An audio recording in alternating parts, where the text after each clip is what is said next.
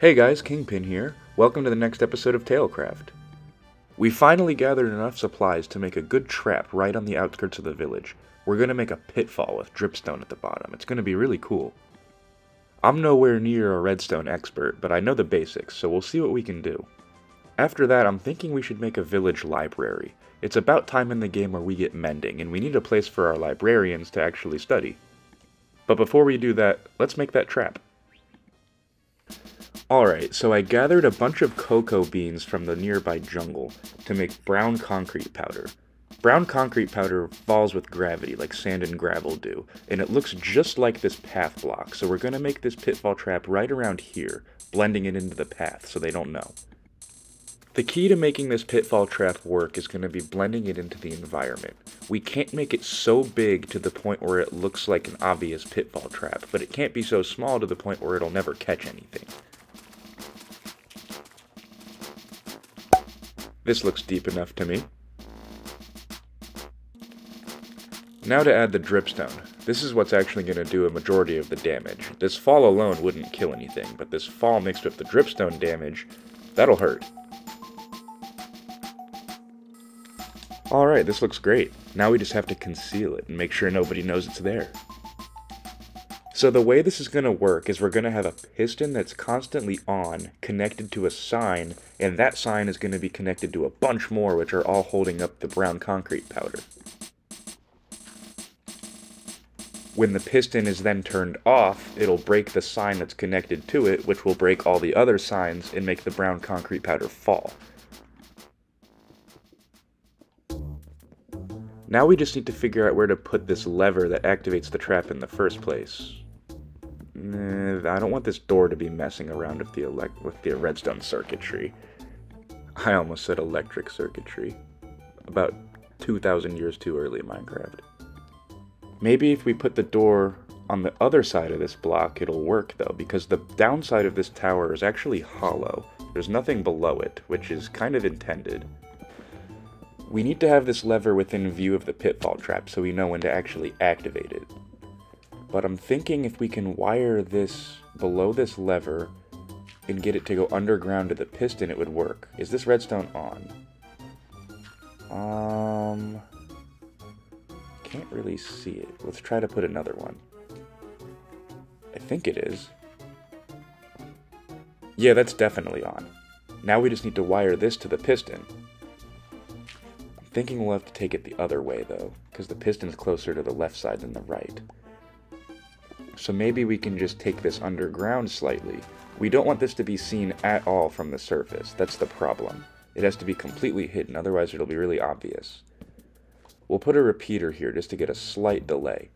Repeaters can make your signal a little bit stronger, or they can delay the signal by like half a second per one repeater.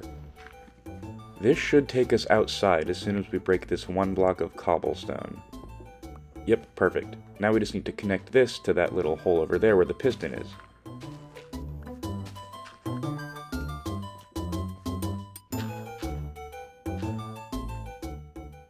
I think that's it right there.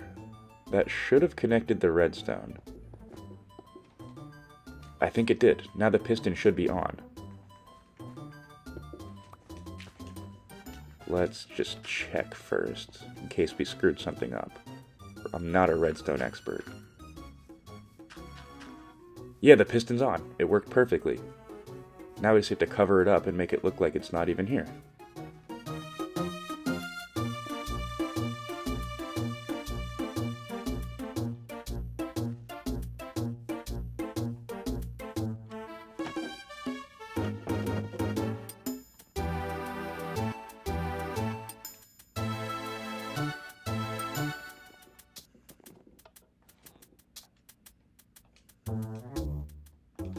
Now we just have to cover up the rest, make sure it still works from up here, and we should be good to do the next part of the trap.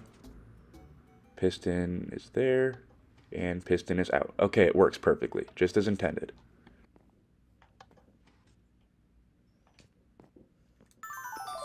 So as you can see, we just put a sign on the piston that's extended, and we're connecting all of these other signs to it. The brown concrete powder goes on top, so if we activate that lever now, the piston is going to break all the signs, and then since the concrete powder blocks react to gravity, all of them will fall onto the dripstone and kill anything that was on top of it. Hopefully. We'll see how it works after we test it. Now it's just a matter of getting all the signs out and putting the concrete powder on top, which takes a little bit of time. It's kind of awkward to place the signs, but it'll all be worth it in the end once this thing's working. It'll make the village much safer.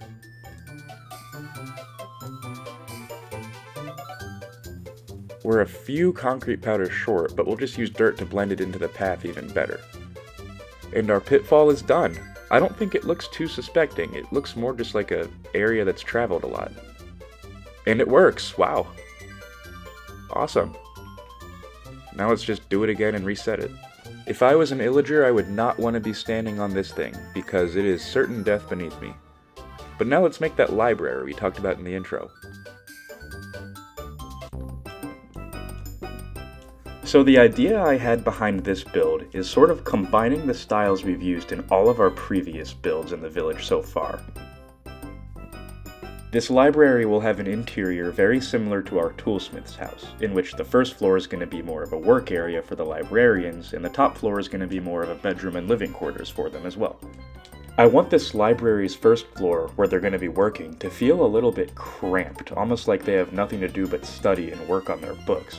So I'm going to make the roof a slight bit smaller than I normally would using slabs. Breaking up the texture, I'm just going to simply use the same colors. I'm going to have stripped oak logs and then oak planks right next to each other. We've used this technique before, and I really like how it turns out in this village. Since these librarians work so hard all day in their cramped studies, I decided to give their bedrooms 2 high windows so they can have a nice view once a good day's work is done.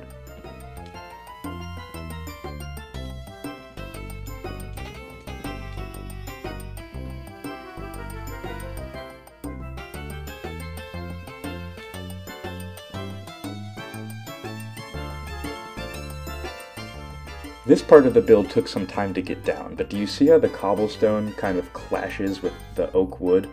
I needed to figure out how to break it up, so I decided to do a little 3D building and have this archway protrude from the oak, so it breaks up the cobblestone by just being in front of it. The spruce is acting sort of like a transitioning block in between the gray of the cobble and then the yellow of the other stuff. This is called a lectern. It's the workstation of the librarian villagers, and it acts just like the blast furnace and the smithing table do.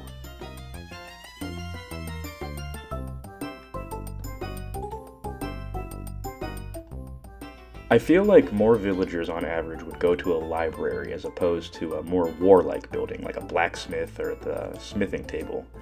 But I decided to use kind of a giant patio out here so the path can hit it from 2 angles. I'm really happy with the shaping of this building. I want to use more of these hanging signs around the village.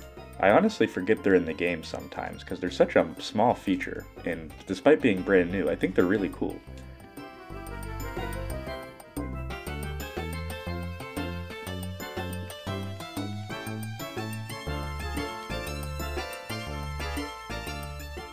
Lastly, we'll detail up the roof to make it look less plain. And after this, we should be done. And check that out, now we have a library. I really like the design. It's really small and compact. I've made libraries like this similar in my other worlds, but I kind of scaled this one down to fit with our overall style. Let me know what you guys think. And just like that, our village is safer and more informed. We built a really nice pitfall and have a really nice library today. So I'd call that an overwhelming success. I hope you guys enjoyed, and please don't forget to like and subscribe. With that being said, we'll make this a short outro. Catch you guys later. Kingpin out.